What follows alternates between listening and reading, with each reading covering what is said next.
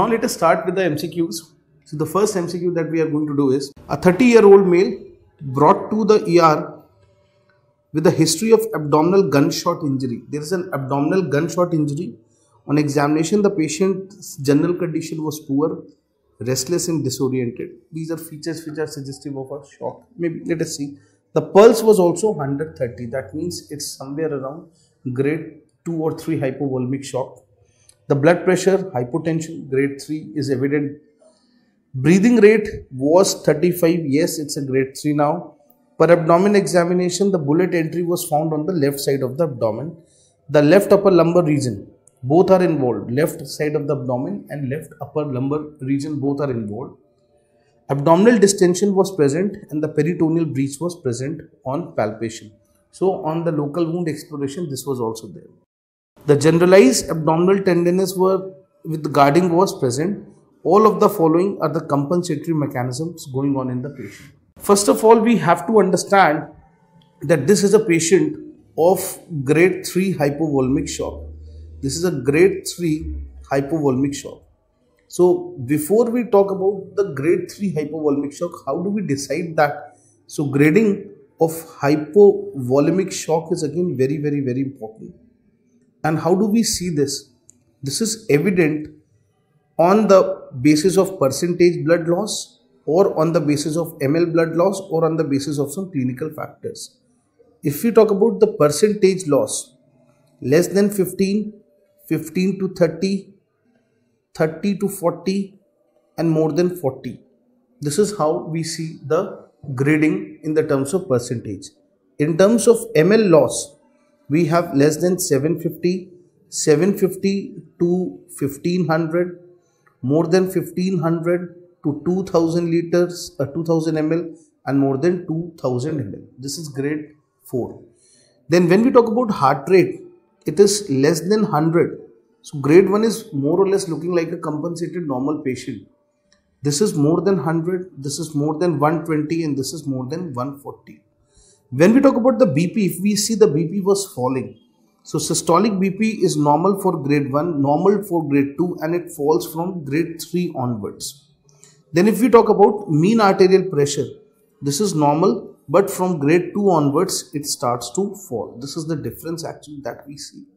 Then if you see the respiratory rate of the patient, 12 to 20, 20, more than 20, up to 30, more than 30, up to 40 and persistently elevated breath count above 35 is significant. So here if you see the breath count was 35, but the other factors were matching the window of grade 3 hypovolemic shock. Along with that, we see the mental status. All these features are described in this MCQ. If we see the mental status, this is oriented, this is anxious, this is anxious. Then we have restless and then we have lethargic or comatose. Lethargic or comatose. So if you see, there are some features which are going in favor of 4, some features are going in favor of 3. Now what is happening in this case? Now body will always start with its what compensatory action. So the juxtaglomerular apparatus will release renin.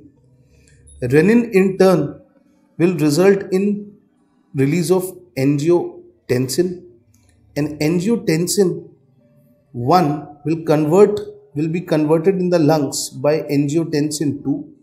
Angiotensin 2 will stimulate the adrenal to increase the catecholamine catecholamines. And if there is increase in catecholamines, what is going to happen, students? There will be increased sodium absorption. And do you know, under the influence of aldosterone, this is because of the aldosterone. So there is increased sodium retention in exchange of potassium. So K plus excretion and sodium retention. Point number 1 which has been asked in MCQ, this is clear one.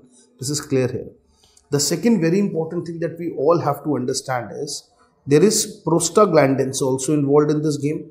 So the prostaglandins, they are going to result in efferent arteriole dilatation, and efferent arteriole constriction, and this is how they are maintaining. So this is efferent arteriole constriction. This is under the effect of aldosterone. So just see the aldosterone and prostaglandins, they are helping to maintain the GFR.